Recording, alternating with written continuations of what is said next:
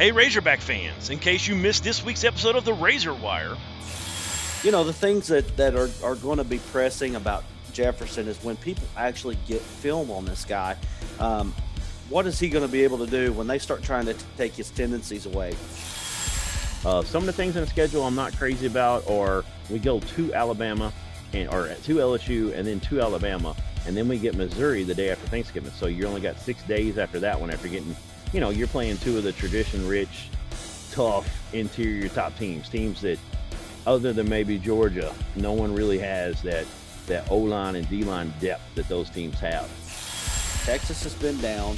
That's why they made the change in coach, as they did to Sarkisian. So you think you've got a chance to win that game at home. You know, you've got 20 starters coming back. I mean, you've got all kinds of good things going for you there. I think you nailed it right there. You've got to take care of your non-conference schedule. And I think non-conference-wise, there's 3 out of 4 that I'm pretty comfortable with. I don't want to see knock on wood, I don't want to see a North Texas come through. But I do think that Texas, new system going on down there, I think Texas is a winnable game. I'm not a big fan of the whole transfer thing, but it is what it is in the world we live in. But, you know, I'm done with you, basically, if you're going to play against my Hogs the next season, and you know it going into where you sign up. Yeah, I'm kind of with you on that, Duran, because, you know, the way I see it, it's kind of like candied apples, all right? You know, a guy wants to transfer, and it's like, you know, hey, I appreciate your time here. I appreciate what you've done for the program. I wish you the best. Once a Hog, always a Hog with Big Suey, you know? And it's like you wish those guys the best, genuinely. At least I do. And then they go to somewhere like Auburn, and it's like, okay, not only are you going to go to another SEC school, but you're going to join somebody in the SEC West. And then it takes that candied apple, and it's almost like they covered an onion in caramel. And it's like, okay, well, now this leaves a bad taste in my mouth. You know, Desi Sills had every opportunity. And don't get me wrong, I think Desi Sills did a great job, was a great Razorback, went through a lot here. He had some moments here, no doubt about that. He had some fantastic moments at Arkansas. But overall, the only person that held Desi Sills back was Desi Sills. And it's fun on the baseball field. I mean, you're 30-6, folks. 30-6 in baseball. It's a fantastic record. You know, you're on pace to win more games than you've ever won in regular season play. 30-6 is the best start in 36 games in Razorback history. You don't have that just, you know, you're going to get this win tonight, you know, for the most part. You don't have that guy.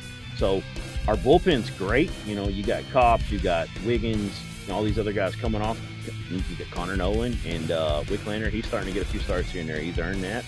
And the bullpen's great, but having just a shutdown ace, that's my biggest concern going in. So I'm interested to see what happens when Connor Nolan gets healthy.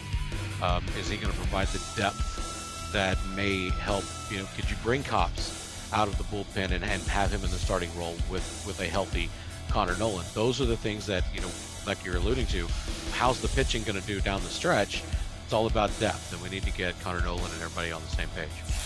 When I grew up, I remember the Quinn Grovey days where the SWC champions in 88 and 89. Then you follow that up with 7 straight basketball conference championships, 3 Final Fours, an Elite Eight, and a national championship game and a national championship, all in that 7-year span there.